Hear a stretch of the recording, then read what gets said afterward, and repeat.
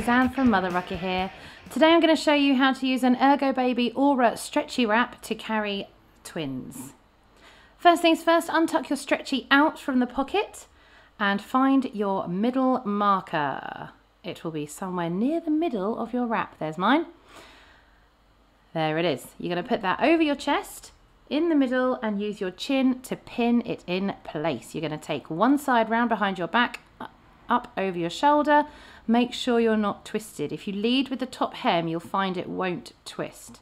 So you bring it round, up and over your back like so.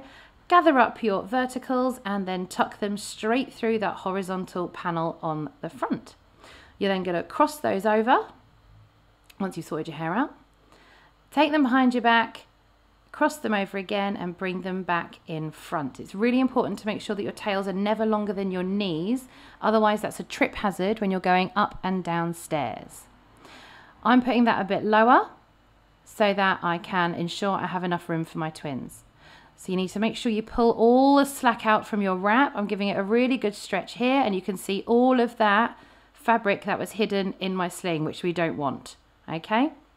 So you need to pull the diagonals on the side to get rid of all that excess slack, okay?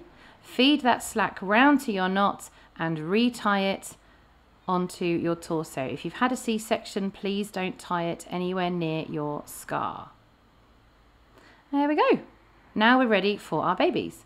I'm right-handed, so I'm going to put my baby on my left-hand side first. I'm going to move this fabric to the outside of my shoulder, so I've got a nice clear space to work with. My baby comes up onto my shoulder. I'm coming underneath that side and I'm going to grab one foot and I'm going to pop that into the knee, sliding baby across. I'm going to spread my fabric as I slide them across all the way to the other knee.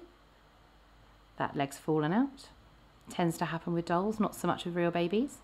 I'm checking that arm is up and I'm tucking the head in and I'm checking that that arm is up as well.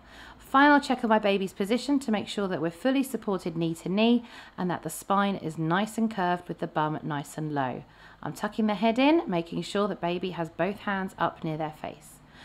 I'm now using my forearm to hold that baby in place so that now I have both hands free to get my other baby and I'm clearing a space on my chest to put that baby. So I'm picking up that child onto that shoulder and I'm going to come underneath from the outside, catch one foot and bring that into baby's knee, bringing the arm up to help them balance and then spreading the fabric over the head and the back to the other knee before rolling baby down so they can get nice and comfy and level with their sibling. Again, really make sure that you pull your fabric wide so it's knee to knee. Make sure that both arms are up either side of baby's head and that the head is covered for now. We can clear it later, but for now, until they're safe, you need to make sure the head is covered. Lovely. Once they're there, you're then going to use one hand to hold both of them in place as you use the other hand to grab your original horizontal layer with the middle marker on and you come over each leg. So there's one leg. It's important you do this as a rope as well. Second leg, third leg, and there's the fourth. Leave the bulk of the fabric under the bums and then you're just going to pull that top hem all the way up over their backs to their necks to hold them in place. Keep them nice and safe and snug.